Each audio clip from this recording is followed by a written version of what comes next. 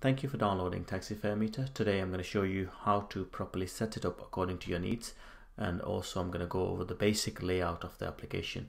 So if you click these three bars in the center, you will see this settings icon. If you click on it, and then you will be presented with this screen. These are the tariffs. All the tariffs that you save, they will be appearing here. So let me just quickly add a new tariff. So if you click on add new, you will be presented with this screen, and it has all the information that you need to add. As you can see, most of the stuff on this screen is just explaining itself. Your company name, you can change anything by tapping on it, and you will be presented with this one, and you can add your value. Let's say, let me add the company name to, let's say, new company, and click save, and that is, as you can see, changed to new company. All the values can be changed to whatever you want. Just a little bit of indication about this, because some of the drivers some of the drivers are complaining about that their fares are going down instead of going up, because if you read it properly, it says cost at the end of 1 mile. That means if a passenger is in your car and you drive that passenger around for 1 mile, how much would you charge them? Let's say you charge them £2.50. You can change those values according to your, obviously, your company's tariffs. So, and then you can't type in 250, 250, 250 all the way up to this point. You have to type the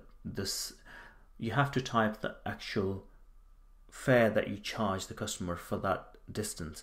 So for the cost of 2 miles, let's say 2 miles, you drove somebody for 2 miles, how much would you charge them? And obviously I have set it up to 5. You can set it up to whatever you like. So that's the only thing, that's the only reason some people have their fares going down instead of going up. You have to type in the value at the end of that mile. Everything in between will be calculated automatically by the application. You don't have to worry about it. Let's say you drive somebody for 3.5 miles. Don't worry, you won't be losing even a penny. The application will do everything for you. Okay, so don't worry about that. And there is one more thing I need to mention here. I've tried my best to make this application as flexible as possible.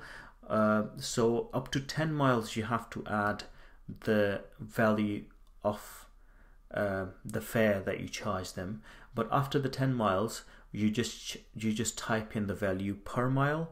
So because I couldn't go all the way to 50 or 60 or 100 miles. The first 10 miles, most of the companies, they have different types and different needs, but after 10 miles, most of the companies, they just stick to a standard fare per mile. So after that 10 miles, every single mile onward, you can just type in the value of per mile. It's not going to be the value of, let's say after 10 miles, it's not going to be the 11th mile. It will be 1 mile distance. Let's you drive 1 mile and you charge them, let's say £2.50 or whatever. After the 10 miles, you can just type that here, and that's it. Little bit explanation about the auto rating. Let me just go over that as well. Auto rating is set to yes by default, because this is for those companies, like let's say you are stuck in traffic or you stopped at the traffic lights. Auto rating will be like the application will be charging your customer automatically. You don't have to click any button or anything. But if you want to turn it off, you can just click on it and set it to manual. In that case, you will have a button appearing on the right side of the main fare, which you can click, and you will be charging the customer manually. This is just because some companies, they don't even charge waiting time, so this is just for them. So I'm going to leave it as auto. Now once you've edited all the values, you just need to click on save tariff. This is very important. If you don't click save tariff and you click on these tariffs, it will take you back and all these values will be gone. It won't save. So you have to click save tariff. Now if you say yes, it will bring you back to the tariff screen.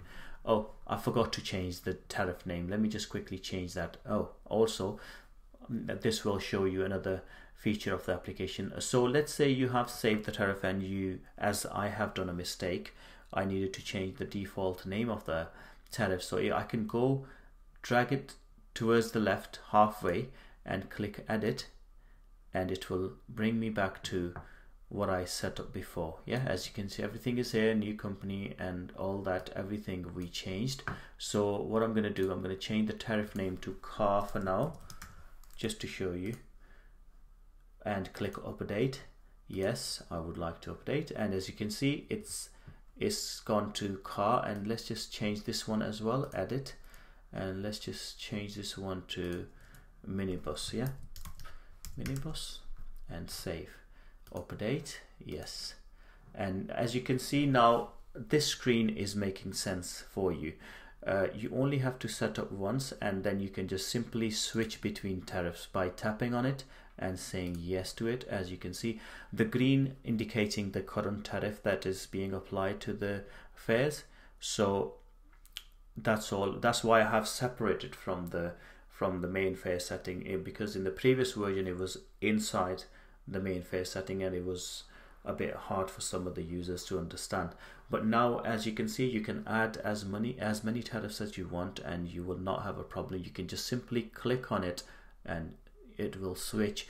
Even when your meter is running, you can switch tariffs and it will apply it automatically onto that fare setting. So you don't have to stop the meter. Well, if the meter is running, you can come into this section and change it, no problem. It will update everything accordingly. Okay, let me just go back to the main screen now.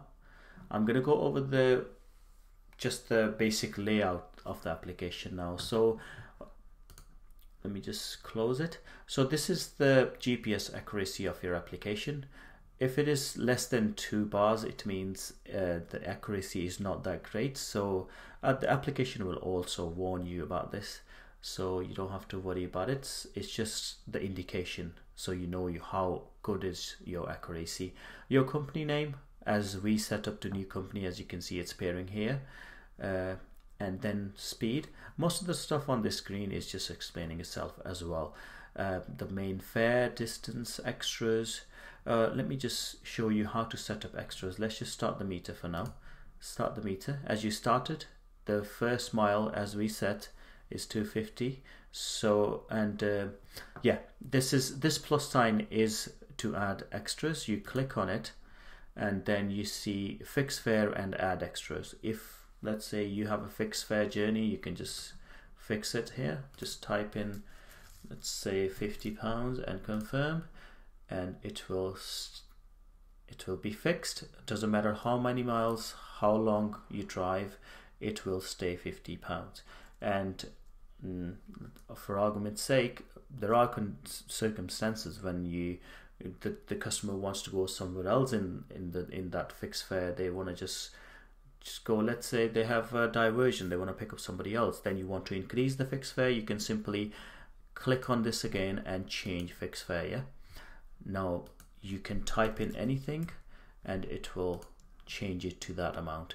And if you don't want to have the fixed fare at all, you can simply go back, change fixed fare and type 0 and confirm, and it will bring you back to the standard fare setting. And as you can see, it is charging according to the distance that you have traveled. So everything is happening on the go. You don't have to worry about anything. You can change whatever you want on the go. You know what I mean? If a customer mess about with you, you can simply add, or you can simply go into the tariffs and switch it to, let's say, an expensive one, and it will do the trick straight away. You know, so that's just for your ease. And now let me just end this trip. Click yes. And now this is the history setting. Obviously we have just done the one journey, and now we will have a journey saved here. I've tried these before, so it's good. I can explain that as well. So if you click on the journey we just completed, you can see all the breakdown of the journey is here. You can send the receipt. It's very easy. Simply click on the send receipt and you will be emailing that to the customer. And let me go back. You can now, here, this list here you can delete any journey you want simply by dragging to your left, delete, or you can clear the whole list by clear all. Yes, and as you can see, the whole list has been cleared. And then you go back, and this small navigation icon, this is just a basic navigation. It's not a robust navigation system. It's just because obviously you want to know your whereabouts and you want to have the basic like left, rights, and this will guide you enough about that. So let me just put in Christie Lane here because I can see it on the map, and it will be guiding you towards that. As you can see, simple guidance. Simply tap on this arrow and it will pinpoint onto that. Yeah, it will be guiding you along the way. So that's all about it. What else? I don't think there is anything else I need to explain about this application. I hope you guys understand everything now. And if you want to cancel this, when you stop your journey, it will cancel itself. Or if you want to cancel it, you can just simply go back here, clear this up, and click done, and that's it. It'll be gone. The screen will be cleared. And now if you can't see yourself, simply tap this and it will bring you back in the middle of the screen. Okay, that's all for now, and thank you so much again for downloading. And also, yeah, I'm sorry I forgot to explain one thing. When you start the journey, as you can see, this free ride, this is there for you guys because this is a trial version. If you want to use it professionally, you might want to pay to remove ads. Obviously you won't see any ads, but this is the only thing you will be seeing. And this, if this appears in front of the user, in front of the customer, obviously they will be saying, oh, what's that free ride thing? So you definitely want to remove that by paying the remove ads fee. Okay, it's not much for you guys, trust me, you can do it. And thanks again, take care, bye bye.